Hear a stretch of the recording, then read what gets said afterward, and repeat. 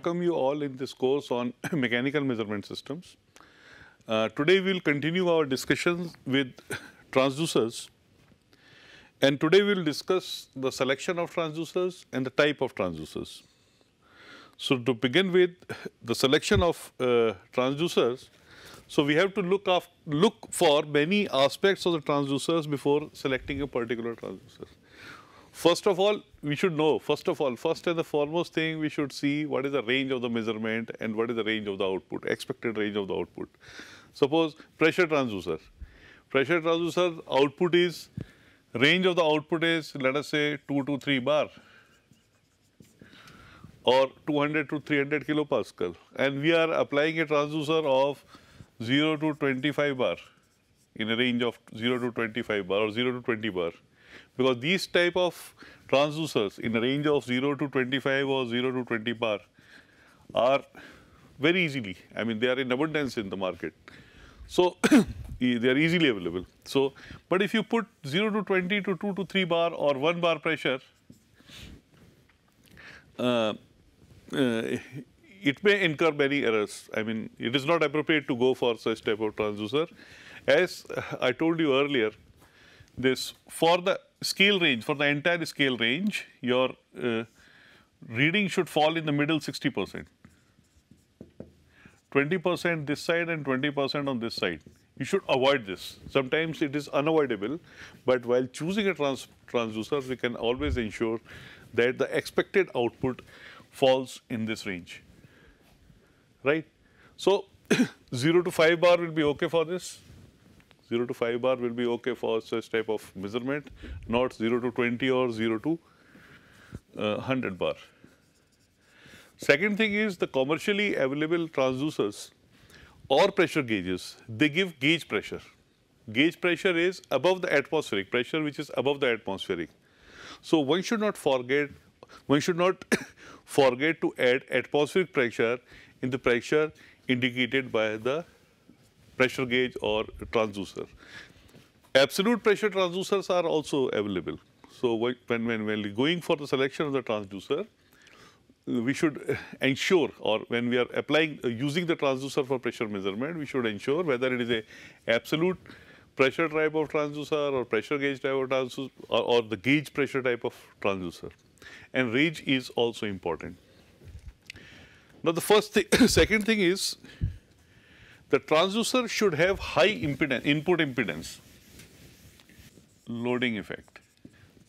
Loading effect, as I stated earlier, it is some energy is used, part of the input energy is used for actuation of the transducer, and this part of energy results in the loading effect. For example, we are using potentiometer for the displacement. There is a potentiometer and there is a attachment to the potentiometer and there is a stylus, and we are using this potentiometer for displacement measurement. So, due to inertia of this indicator, I mean where this stylus is attached, the actual displacement will be less than the real, I mean the displacement we get out of this device will be a little less than the displacement we should have got without, because this is an obstruction in the displacement, and due to inertia effect of this, the actual displacement will be less than the ideal displacement. So, the loading effect should be avoided. Same is the case in the thermocouples. In the process of temperature measurements or thermometer, energy is drawn from the measurement, right? So, that also causes a loading error. And a transducer should have very good resolution. I mean, measuring device should have very good resolution throughout the entire range of measurement. So, that is another selection criteria. And the system should be highly sensitive to the desired input. It should not be sensitive, or it should be insensitive to any interfering and the modifying input. And the system should be very highly sensitive to the desired input. That is a selection criteria for the transducer, and it should be preferably very small. But small is easy to manipulate. Size of the transducer has to be small as possible, It should be able to work in the hostile environment, maybe in the oxidizing environment or the corrosive environment, especially in the corrosive environment, because in those places, or especially in near the sea coast, the environment is very corrosive. So the transducer should be able to perform in that environment. It should be able to witness pressure, shock and vibration extra. So the pressure, shock and vibration should not act as a interfering input to the transducer, right? A high degree of accuracy, high degree of repeatability, it is always desired that the measurement of the transducer have to be high, it should have high degree of accuracy, high degree of repeatability, it should be error free. And the most important thing is every transducer, especially electrical transducer, should have some overload protection. In mechanical transducers, we can design, we can take some factor of safety, but in electrical transducers, right, so they should have some overload protection, so the transducer is not damaged. If there is a random input of, or a pulse, there is a pulse in the transducer, so it should not get damaged. So this is the selection, this is about the selection of transducers. Now, type of, this is important, type of transducers. So, type of transducers means what is the basic principle of measurement. Basic principle of measurement means, when I write, you will understand that first is resistance type of transducers. Second is inductive transducers, inductance type or inductive. Third is capacitance. First of all, we will discuss all these three, right? And if you look at the governing equation and all, it is, I mean, not very high physics or mathematics is involved. For example, resistance transducer. Now, resistance of any wire, R is specific resistance,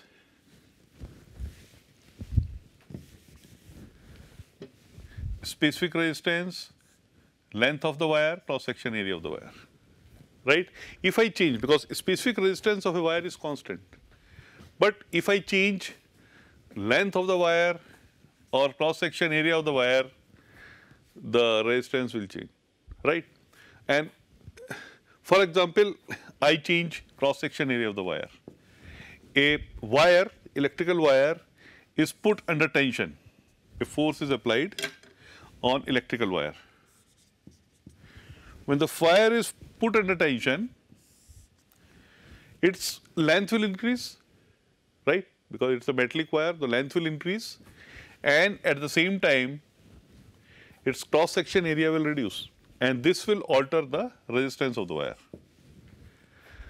For different type of loading, we can have different type of resistance of wire, right?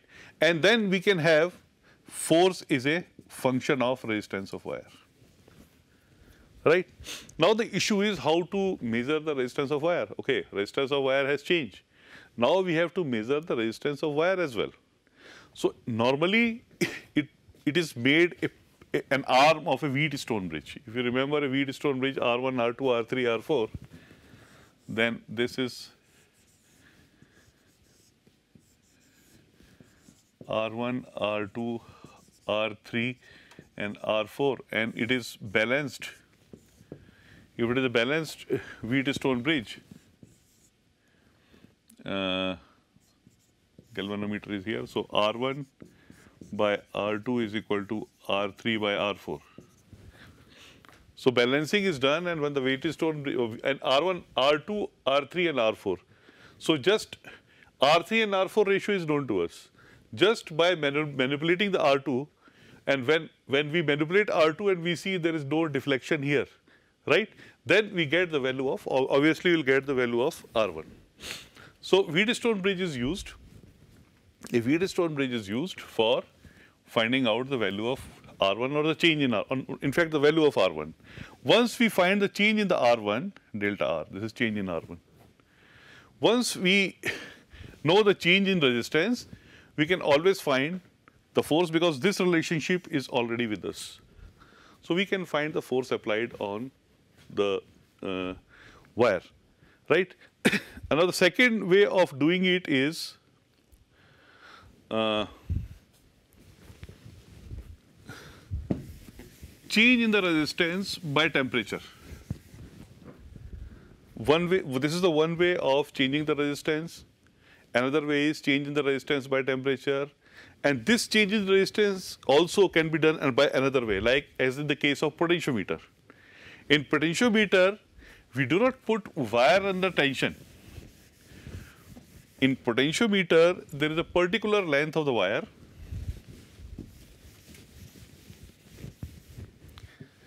There is a particular length of the wire, right? And this is plus and this is minus. So this and V by E by X is the potential gradient. E by L is the potential gradient. If we are taking only, this is L. If we are taking output only X from X length of the wire, the potential is going to be E by L multiplied by X.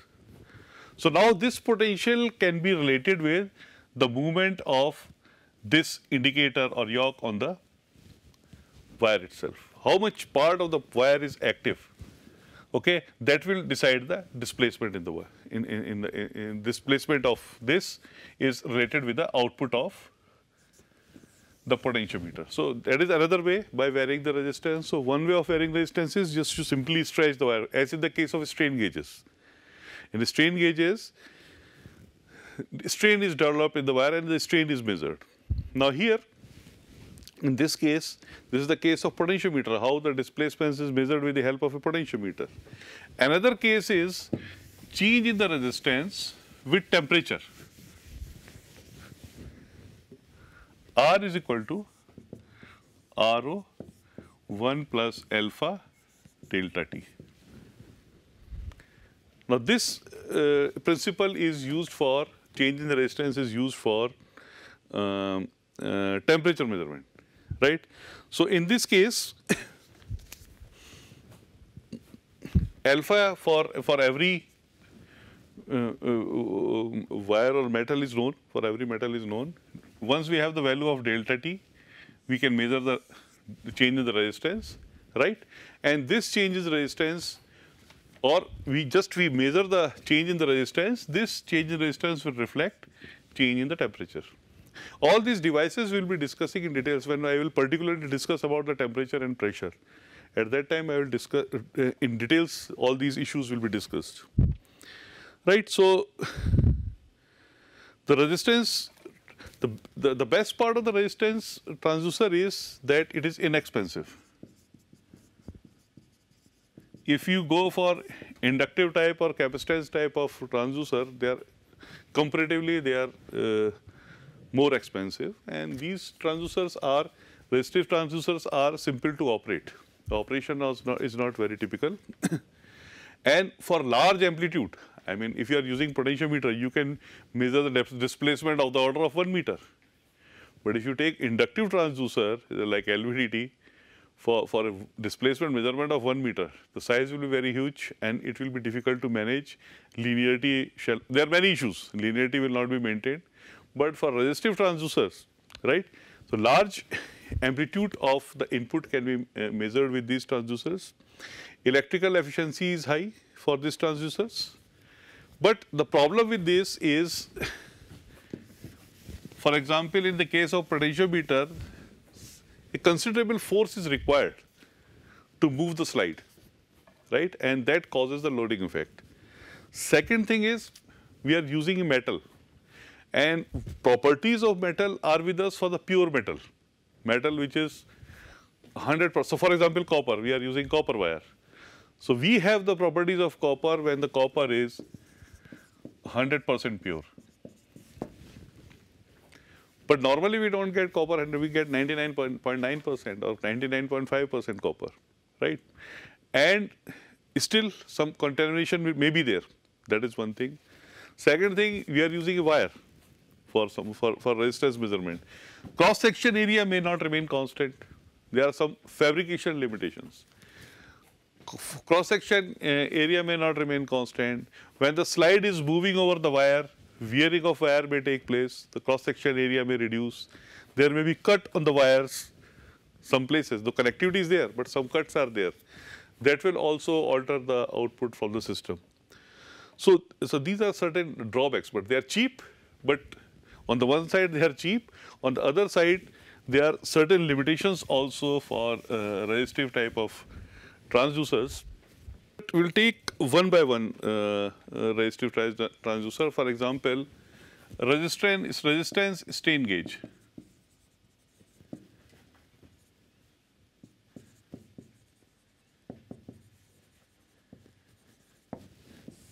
Resistance strain gauge. The principle of working of strain gauge is when the strain is developed, resistances change, right? And these strain gauges are used for measuring the pressure. For torque measurement also they are used, because if you are putting a strain gauge here, it is a thin foil. So when the torque takes place, the strain gauge will be strained, and then you can measure the change in resistance and the torque applied on the shaft. With theta of the shaft you can measure, and subsequently torque can be measured. Displacement also can be measured with the help of resistance type of strain gauges.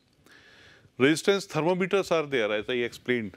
I mean, with the temperature, the resistance of the wire will change, right? Or resistance of the substance will change, right? And this will also cause resistance. This is how we can measure the change in temperature. We can relate change in resistance with the change in temperature. So they are known as resistance thermometer.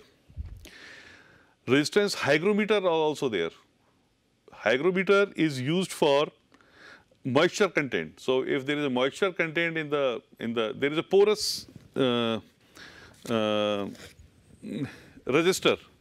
So porous resistor, when the high humidity air comes into the porous resistors, it alters the resistance of the porous resistor. So this is how the humidity can be, or moisture content can be checked. Moisture content and any mixture can be checked with the help of resistance hygrometer. There is hot wire meter. Hot wire anemometer is also there to find the velocity, and the principle is, when a hot wire when the air is blown, higher the velocity of air, more the heat is carried away by the air, right? And if I want to maintain constant temperature on this surface, more energy has to be pumped into the wire. So this energy can be related with the velocity, or we are giving constant energy to the wire, then fall in temperature of wire, that can be related with the velocity. So this is also one of the application of resistance transducer. Photoconductive cells are there. They are cells when the light flux falls on the cell, their resistance changes. So this change in resistance with the light flux can further be related, and we can find the corresponding light intensity which is falling on the sensor. So that is another application. Thermistor is there. It is a semiconductor thermistor, and it has negative temperature coefficient. It means when we increase the temperature, the resistance of the thermistor reduces. Thermistor is also used as a control device in many of the electrical applications, and the relationship between temperature and the resistance is not linear.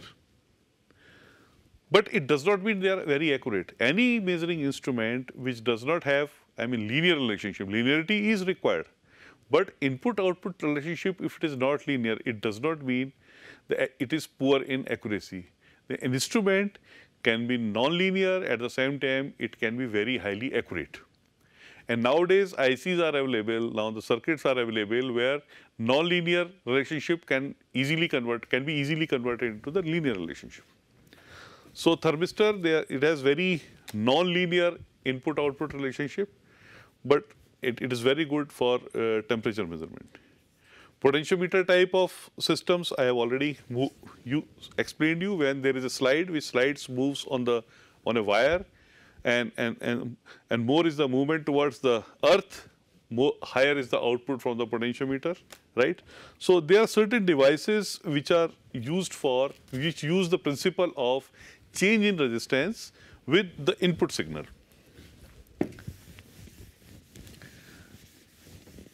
Now, after this, there is a principle of inductance, inductive transducers, where the principle of inductance is used, right? These transducers, either they operate on mutual inductance or self-inductance, right? And when there is a change in the flux, so necessarily they have to operate on AC. They don't have to operate on DC. So when there is a change in flux, EMF is generated, right? They work on this principle. Self-inductance means there is a change in the flux in the primary coil, in EMF will be generated. Mutual inductance is if two coils are placed nearer to each other, change in the flux in this coil will cause induction EMF in this coil, right? And these transducers, they operate in a limited range, not like resistance transducer. They can operate in a higher range. So if you compare with them, they operate in a limited range.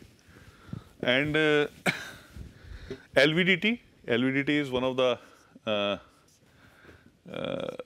very popular transducer for displacement measurement. We will be discussing in details in the subsequent lectures about LVDT. And these transducers, because they are working on induction, principles of electrical induction, they have to be properly shielded, especially at the point of application.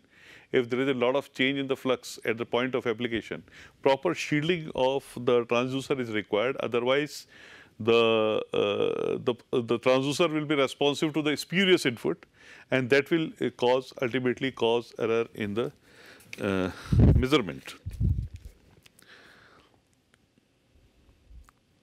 And third thing is iron core is used. Normally in inductive transducers, I will explain in LVDT also, iron core is used. Iron core works as a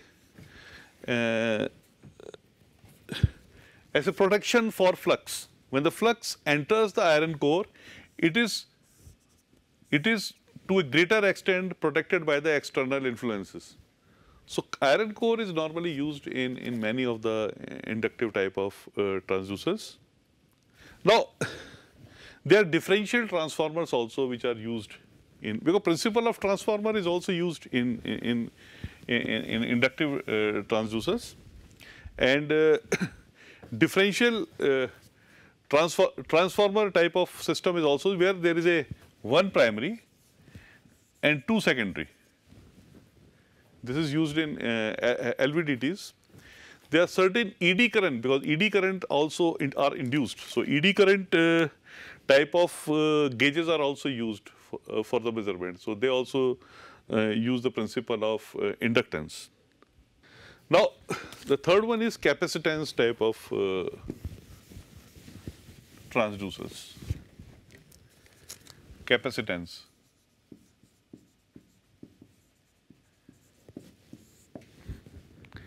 Now, if there are two plates, if they are charged plus and minus, is a normal, very simple arrangement of capacitance, and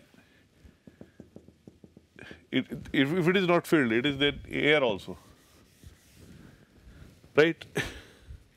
Then capacitance is epsilon naught A by T.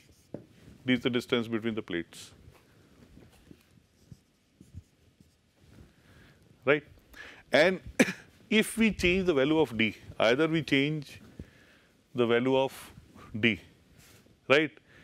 The C will change, and then when we measure the C, we can correlate, always correlate with C with the change in the distance with the plates.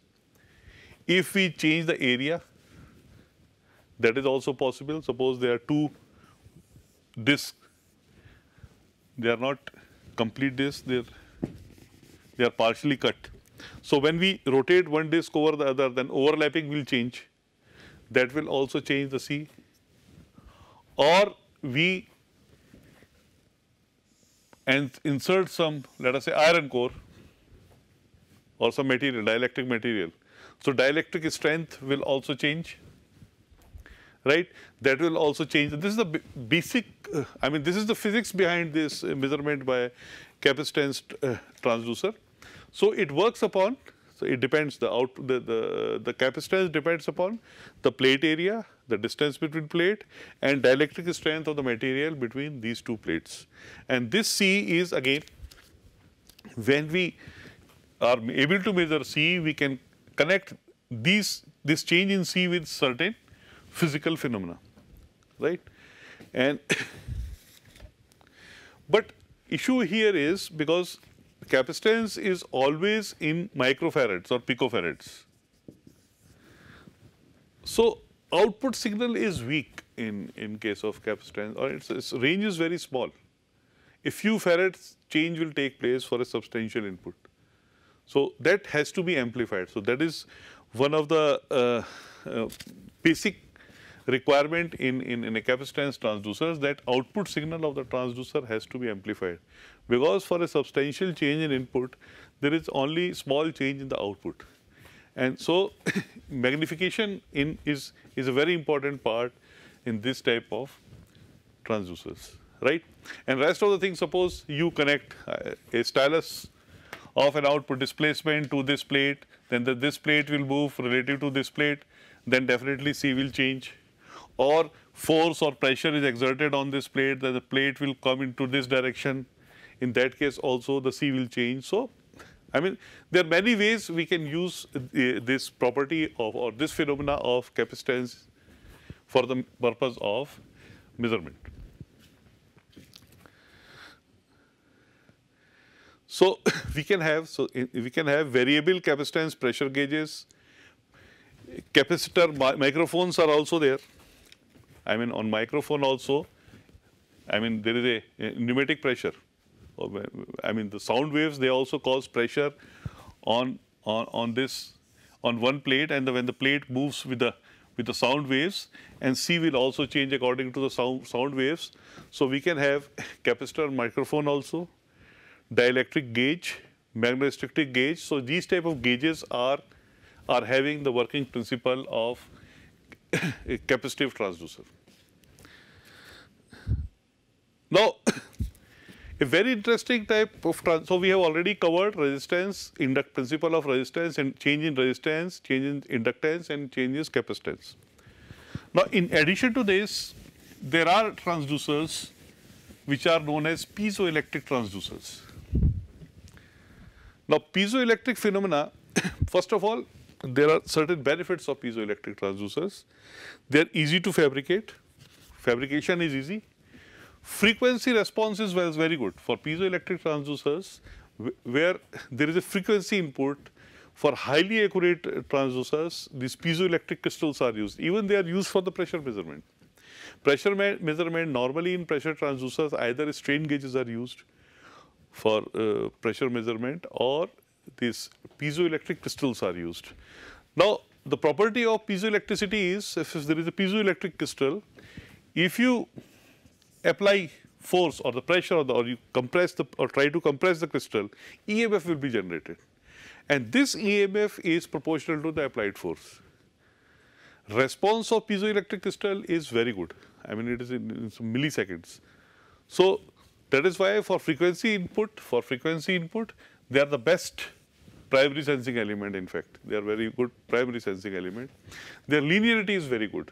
The piezoelectric crystals, they have very good linearity. There is no maintenance. Cost is very low. So there are many points which are in favor of piezoelectric transducers, but piezoelectric sensors are costlier. If you compare with the cost of the strain gauge type of sensors, piezoelectric type of sensors are quite costlier if you compare the cost.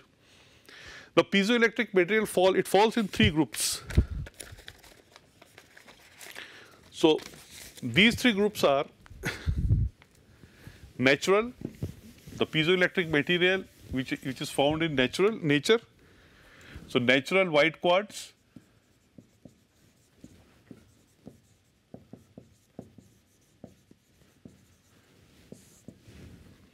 it is And another material is Rochelle salt, that is also natural piezoelectric material. Tourmaline, that is also a natural piezoelectric material. And some are synthetic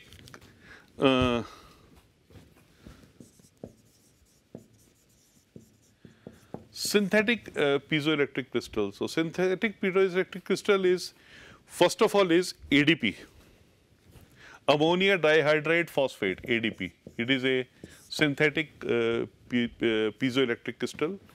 Lithium sulfate, and there are many. I am just giving one some example. Polymer films, certain polymer films also work as a piezoelectric transducer. Polymer films, they also work as a, they also have property of piezoelectricity. But the natural quartz is most stable. This natural quartz is most stable, and it is also grown artificially and is preferred since it is purer than naturally occurred ones. So, natural quartz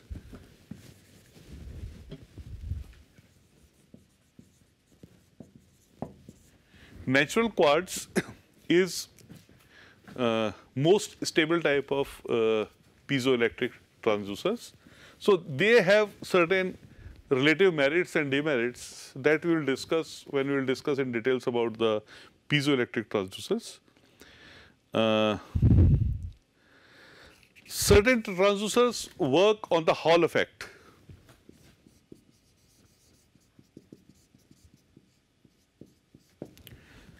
Now, Hall effect is, for example, there is a conductor. Right?